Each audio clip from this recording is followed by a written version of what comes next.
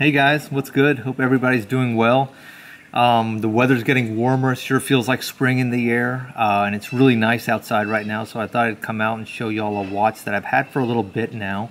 And it's a brand that I really haven't featured on my channel before, but I've owned several of this brand's watches. It's a Hamilton, and this is actually the Hamilton Khaki. And this is one of their newer models. This is a manual winding Hamilton, and it's the all blacks, which indicates that this 38mm stainless steel case is PVD coated. Really nice watch, and really surprising watch. Let's set the time and talk a little bit more about it. So we'll check the Aqua Racer, and looks like it's just a little past 12:15. So it's a manual winding watch, and so let's listen. Really soft winding feel. And this movement is really impressive. It's a Swiss-made hand-winding movement with 80 hours of power reserve. That's crazy. I mean, that's a ton of power reserve. It's a hand-winding movement, so there's not like you don't have this experience of like, that rotor shaking or wobbling or rattling all the time that you do with a lot of these inexpensive automatic movements, and I'm just really impressed by that 80-hour power reserve. And like I said, it's so simple to wind. The crown is a really good size too. It's not like one of these tiny little crowns. And so there it is. I can't easily wind anymore, so it's fully wound. And let's just triple check the time. So almost. Doesn't screw down. 50 meters water resistant. Hacking seconds. Just a really classic design. That's noon, and we said it's almost 12:20 right there. Then it starts up again. You know, this Hamilton Khaki watch is of course military inspired, and it's based off of a watch that Hamilton produced, I think during World War II. Somebody correct me on that. It's called the Hack, and it's called the Hack because the seconds were hacking, and so soldiers could precisely synchronize their watches for missions and whatnot. I really like it. 20mm lug width. It comes on this interesting sort of premium NATO style strap. These are leather keepers, PVD buckle, signed. Got a nice leather touch here, and the holes are reinforced with some leather as well. I would have liked maybe some more holes further up, but again, a really nicely made watch.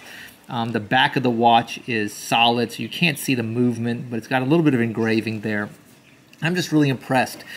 Price on this one, it goes for around, I want to say $400 to $500, maybe right in between, $450, $470 from Hamilton. A little less on the secondary market. I actually got this as part of a trade, a much larger trade for a different watch that I'll be showing on my channel soon, but it was kind of one of those throw-in watches. You know what I mean? It was a watch that the trade was close. We were close on value, and I said, what else you got? And the person I was trading with said, hey, I also got this Hamilton. And I said, I'm interested, I'll take it. And that kind of made the deal. And so, you know, if you're close on a trade, if the prices are pretty close, sometimes you can find some common ground if somebody can throw in an extra watch or a little extra money or whatnot. That was the case, at least on this deal, and I'm just thankful to have it. It's a really cool watch. It's in super good condition.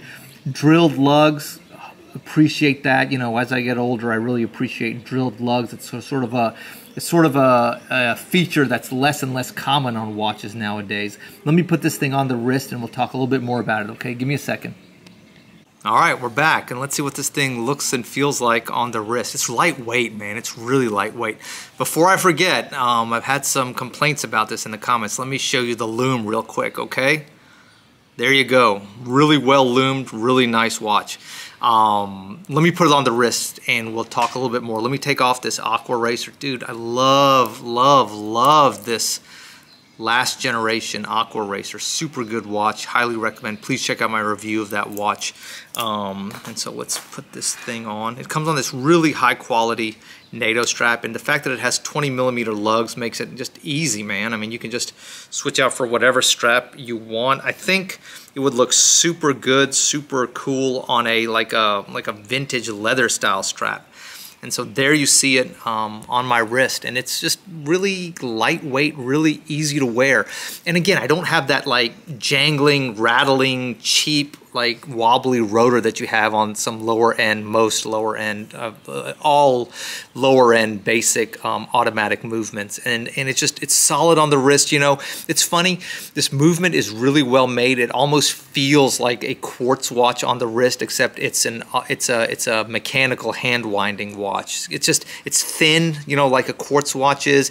It doesn't make any sound like a quartz watch. And it's just, you know, like I said, it feels really solid on the wrist, and it's very lightweight too.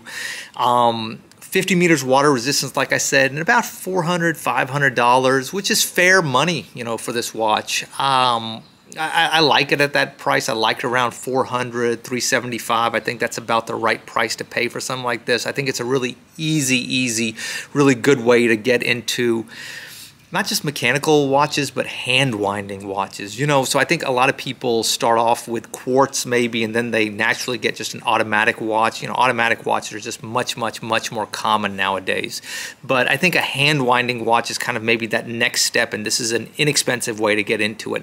The fact that it has a very impressive 80-hour power reserve means that, you know, you don't have to necessarily wind it every day. You can wind it every 2 or 3 days and still be good to go. And the winding feel is really good, and you know, just that sort of, I guess, ceremony of winding a watch, you know, every morning, every other morning is kind of cool. You know, it kind of lets you interact with the watch in a different way, as opposed to just, you know, shake it to get it started like I do with a lot of my watches, admittedly, or, you know, or an automatic watch, or, you know, or like a quartz watch that's always running. I hope you like this quick look at the Hamilton Khaki. It's 38 millimeters in diameter, easy to wear, 20 millimeter lug width, painless, tons of options there, and really good quality, you know, at $400, $375. I mean, I love it at that price. I think, you know, as part of a trade or a throw-in on a trade, you can't do better. I mean, it's Swiss-made, hand-winding, manufacturer movement, 80-hour power reserve, you know, legitimate historical military background. Hard to argue with those kind of things. Guys, I hope you like a quick look at this watch. And be on the lookout for more content coming soon.